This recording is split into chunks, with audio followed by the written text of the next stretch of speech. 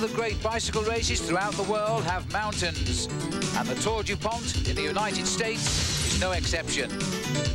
Today, the riders go deep into Virginia, and the rolling roads begin to go with them. Now the riders must attack the race leader. Since the start of this race, Jelle Nydam, it could be his teammate Raul Alcala from Mexico, or Atle Volsvold from Norway, 3-time second in 3 years.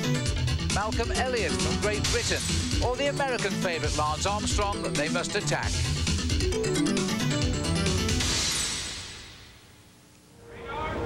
Sunny Virginia, and the riders in the Tour DuPont, the 116 survivors, have now moved into their 4th state. It's day 5. Hi everybody, I'm Phil Liggett, and this morning we've moved down overnight to Front Royal. And the last time the riders in the Tour DuPont were here, it was 1989, when the race was called the Tour de Trump. The winner when we finished in Charlottesville was Eric van der Aarden. Well, this year, Eric van der Aarden is lying 3rd overall, but I'll guarantee he won't be winning the stage today. The route today is from Front Royal down to Massanutten. We are entering the hills of Virginia for the first time in this race. And I'll guarantee the riders who see themselves as the pre-race favourites must now come out to play and prove their point. Brian Dreber is with one of those pre-race favourites, Lance Armstrong of the Motorola team. Brian. Lance Armstrong, among the other would-be winners of this race, has been pretty patient, riding along in the back, and with the exception of the time trials when they had to get out front, well, it's been a waiting game, but I would have to say, Lance, the waiting's probably over with the mountains looming ahead of us now. Well, I think so. Up until this point, the would-be winners haven't had much of an opportunity. It's been rather flat and rather controlled by Word Perfect. I think a lot of the teams are intimidated by Word Perfect, and they are a good team. But, you know, some things are going to happen today, and we just have to... we have to go and try to grab this race. After yesterday, we would have to say, and did actually, that Word Perfect might be a little bit weaker after the effort that they made yesterday. Any more attacks going to come against them, or what? Well, I don't know who's going to attack. I think that we're still going to play a little bit of a waiting game, but I wouldn't hold your breath on Word Perfect being too tired. They're an awfully strong team, and they do this all year long on the front like that, so they're used to it and they're prepared for it. Well, I'm Paul Sherwin, down with the Word Perfect team, and this could be the crucial day for them because Jelle Nydam has had the yellow jersey since the start of this year's Tour DuPont, but the man they're all talking about at the moment is the Mexican from Word Perfect, that's Raul Alcala. For the first stage in the mountains and the crucial finish at the top of the Massanutten resort, everybody will be looking at Raul. Raul, it's a very difficult day for you today. How do you feel about the job the team has done for you so far? Well, yesterday the team was working so hard, and our stage is very difficult today because they finished in the top. I hope this came the team together till most possible till the last climb, and we see what's happened, you know, because I think it's the second climb is very steep. You've had a very relaxed start to the Tour so far because Nydam's had the yellow jersey. Can you feel the pressure building up now because everybody expects you to take over the top spot?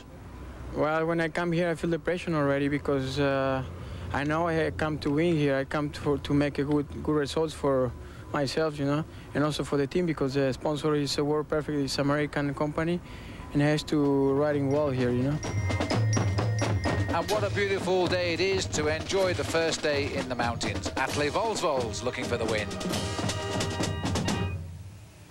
I don't think it's going to be very difficult to take 1 minute and 20 of Alcala. So for me, I want to try to win the stage, and then we see if I can make some time or so.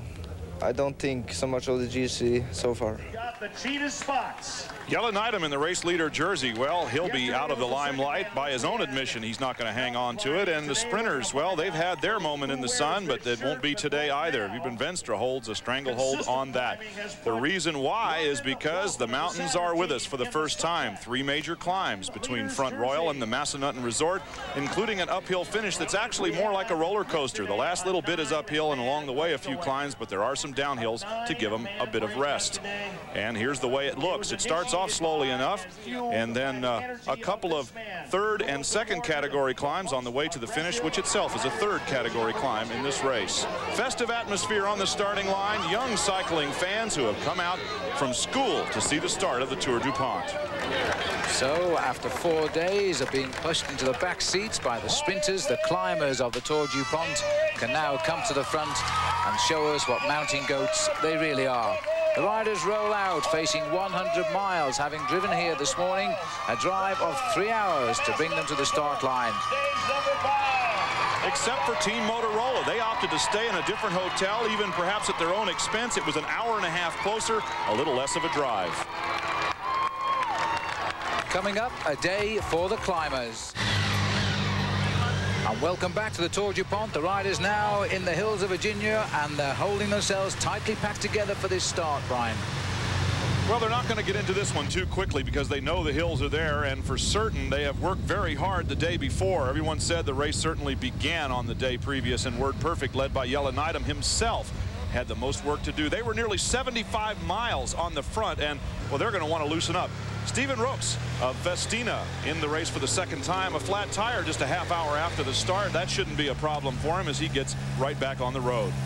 Fairly routine for the mountain climber from Holland, as he slips back into the race and rejoins as quickly as possible. An attack starting at the front. Roy Nickman from Coors Light testing the water, one of the first men to attack this morning.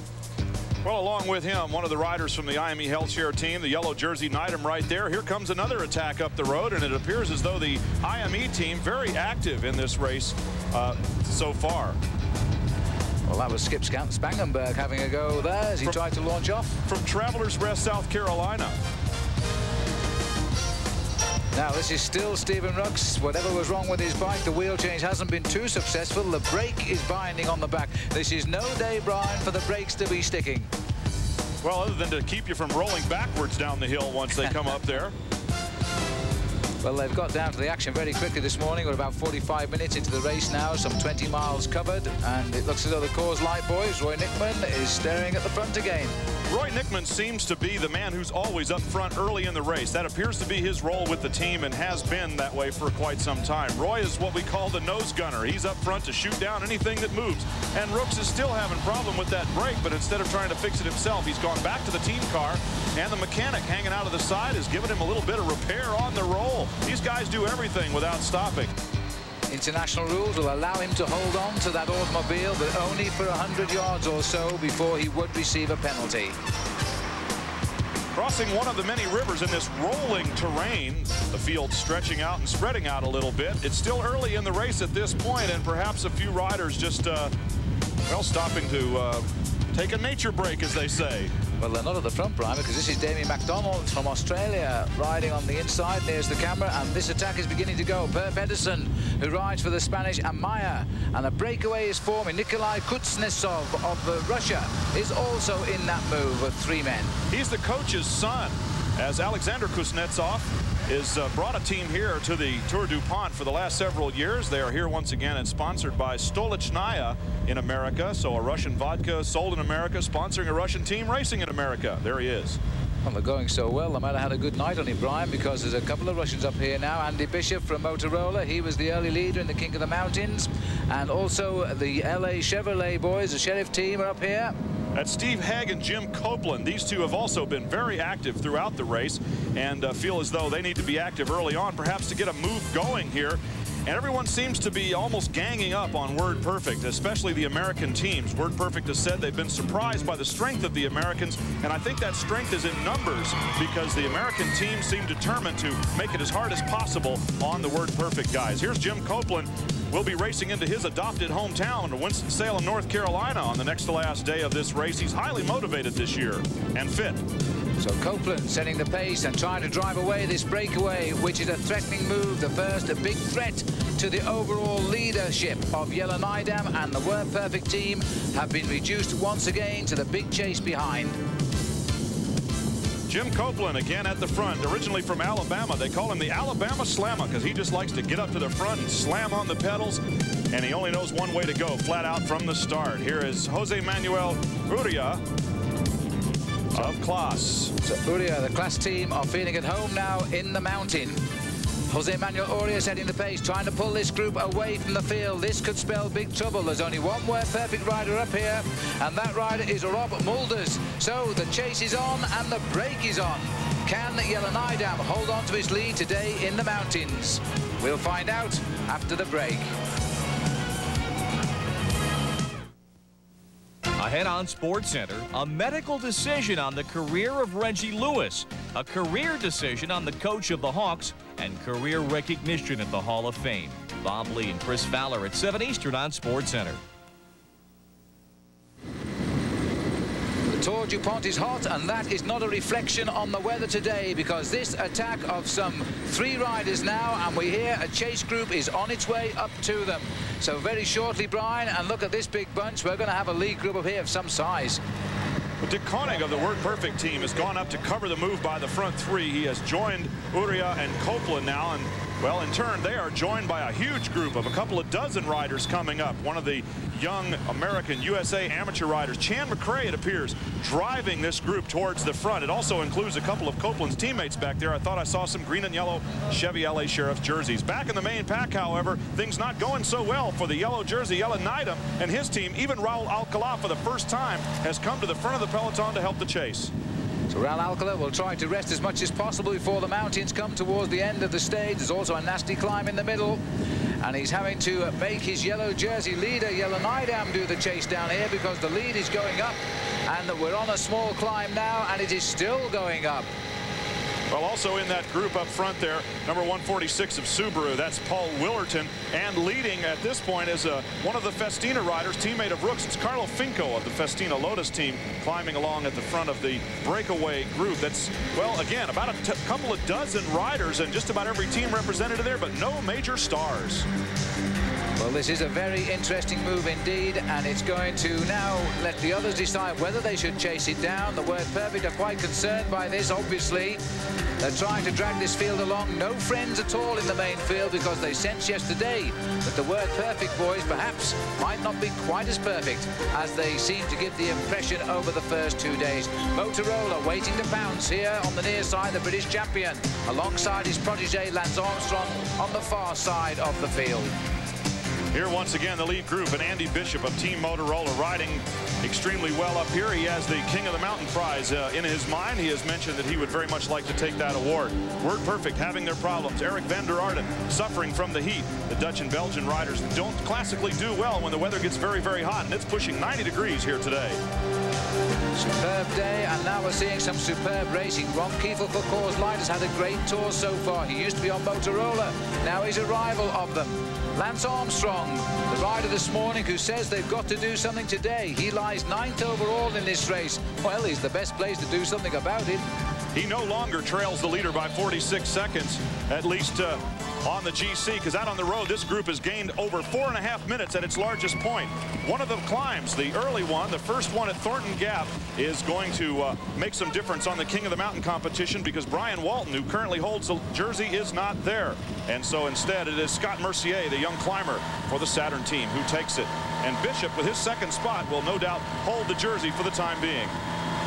So that breakaway has now a lead of almost 4 minutes over this field, and that is projecting other riders now as serious contenders for the yellow jersey today in this year's Tour DuPont. A complete swing around as the mountains come thick and fast as we head up towards the final climb of the day at the Massanutten Resort. We'll be there shortly. See you soon.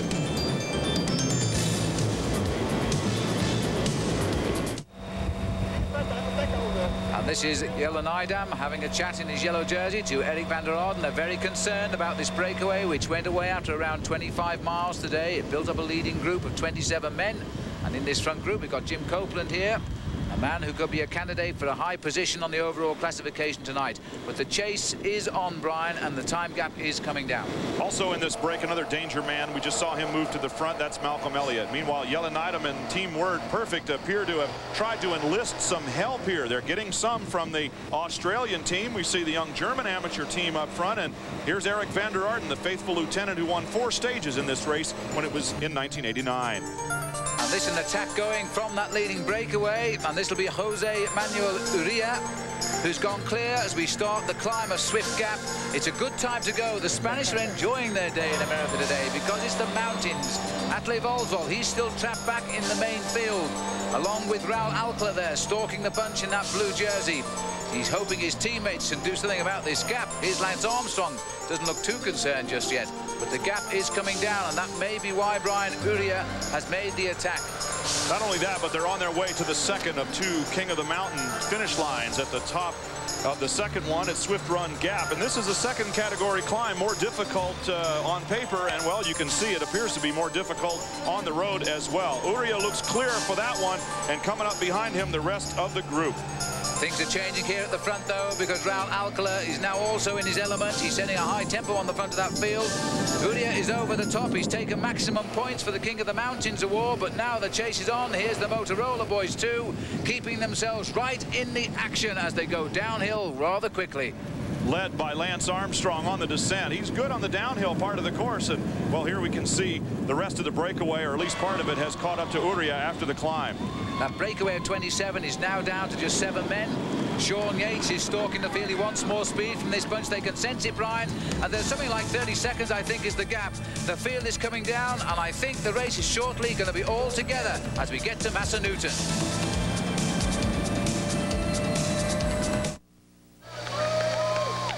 And we're now on the final slopes of today's tough 100-mile stage, and an attack there now by the former champion of Switzerland who rides for the Spanish class team. That's Jorgi Müller. Well, the class have had a great day today. This is the third big attack of the day, and Müller is going, and Armstrong is going for him. Lance Armstrong, look at the incredible acceleration by the young man from Texas. And Team Motorola has really launched a big gun this time up the hill. Armstrong went by Müller like he was standing still. The finish line is in sight, and it's a roller coaster towards the finish. A few little climbs, but a couple of spots to go downhill and rest and use his power and speed. Armstrong, here comes Alcala up from behind, and this is going to be an incredible battle shaping up between two of the riders that we consider to be among the favorites in this race right from day one. And this shows just how much Raul Alcala considers Armstrong a danger. He split this lead group. It's all over the mountain here now at Massanutten. They are shattered into small pockets. That long breakaway earlier today caused so much damage. Look at these riders now looking for assistance. That's Patrick Jonker of Australia swinging off the front and looking for help too, as the two top riders have got together at the front. Alcala and Armstrong, and Atle Voldsvold is coming up as well, and so too is Jorgi Müller. They're the four leaders. Alcala has now caught Armstrong, and well, we're waiting for the next attack to come. And Voldsvold comes up from behind with Müller. Now there are four, as you said, Phil. A little bit further back, the young American Jemison and the rider for Kelme in trouble. It looks as though the sprint is going to be contested among these four riders. Lance Armstrong with the blue helmet there. Raul Alcala right behind him. Voldsvold in the green and orange and, well, the multicolored jersey of Subaru. Müller drifting off the back just a bit as they come around this bend. Well, this race, this is a very difficult climb to judge. It goes up and it goes down before it finally kicks up to the finishing line. We've got the climbers in this year's race here now. They've proven their ability over the years as top climbers.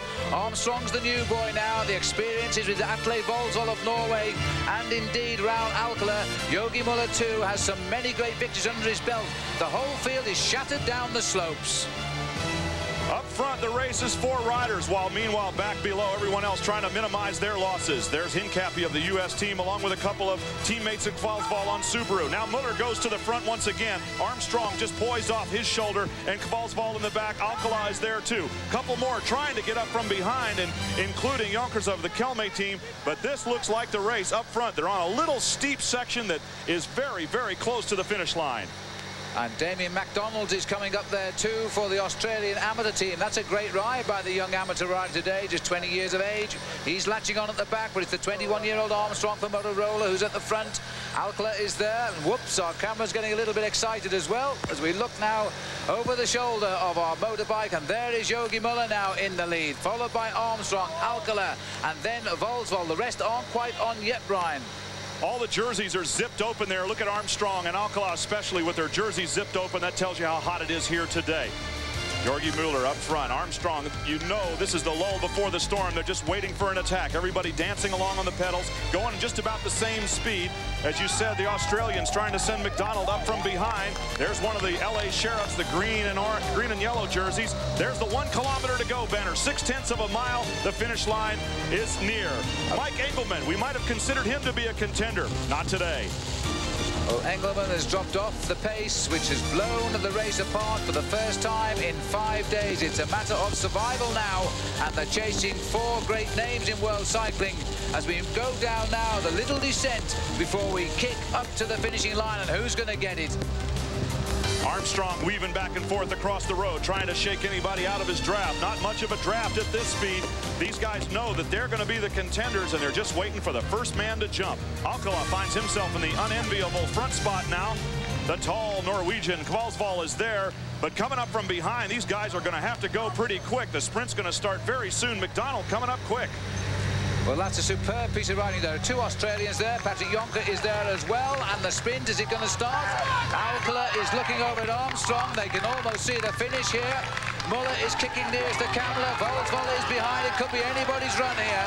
They're almost in lanes side by side. Now a little bit of an advantage being gained by Armstrong as they head towards that last little kick up to the finish line. It's got to be less than 300 or 400 yards now. But they've got to time it right because they're so tired. They've climbed long and hard in the hot weather today. Look at the face of Armstrong, and Armstrong's going. He's taken one look at Alcala and said, follow me if you can, because this is the big effort now by Lance Armstrong. If he fails, he'll be 4th. If he doesn't, he's going to win. Armstrong from Motorola. They've won once with Sean Yates, the champion of Britain. Now, Lance Armstrong is going to zip himself up and salute, and is he happy today? What a superb final kick by Lance Armstrong.